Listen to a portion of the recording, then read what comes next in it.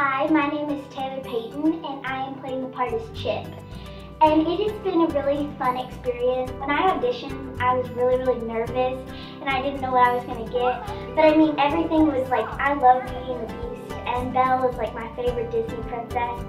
I actually have to be a little boy in the play, which I've never gotten to be a different gender. My brother's been kind of coaching me at home for being a boy. I have to ride in a cart as a teacup, in which is so much fun.